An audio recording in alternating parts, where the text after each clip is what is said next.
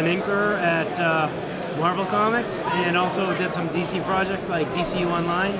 I'm currently doing X-Men books, Wolverine and the X-Men, New Mutants, and Alpha Omega as well. I majored in illustration when I was in college, you know, concentrating on fashion illustration. But I always did like superhero stuff and drew when I was younger. I like different things for different reasons, but my first book was Wolverine, so I kind of have my little heart set there, a little love for Wolverine there.